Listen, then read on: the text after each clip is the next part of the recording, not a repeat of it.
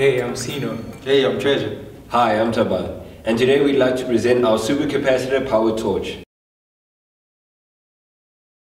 To begin with, we've broken our system down into various subsystems, and then we're going to dive into explaining each of them.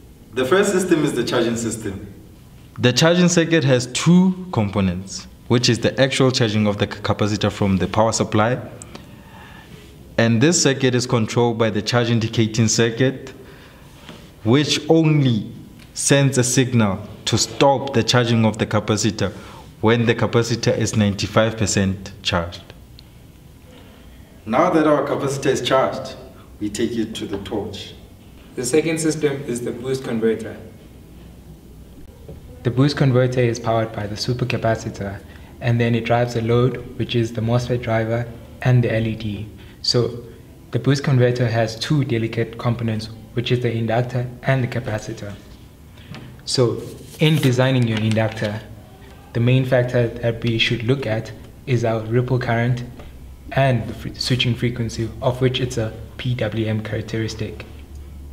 And then second one is the capacitor. The capacitor caters for the ripple voltage and takes in the duty cycle as a parameter, of which is part of the PWM. The MOSFET in the boost converter is driven by the PWM MOSFET driver, which takes us to the next system.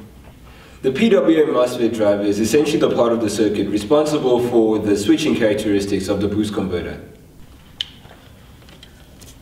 So first, a bootstrap power supply is used to step up the voltage from the supercapacitor so that it's able to power the next stage of the subsystem. The bootstrap power supply essentially consists of an astable multivibrator in cascade with the Dixon charge pump, which acts as a voltage multiplier. The clocking signal is then generated by the IC555 timer astable multivibrator circuit, which produces a 51 kHz square wave signal with a peak voltage of 4.6 volt at a fixed duty cycle of 75%. The final prototype has an extendable cord for the LED bulb for mobility and flexibility. Its user interface is extremely simple, with one push button for turning the torch on and off, and the second button is for dimming the torch for 50% brightness and 100% brightness. Now that we have the final product, What's happening? Light it up!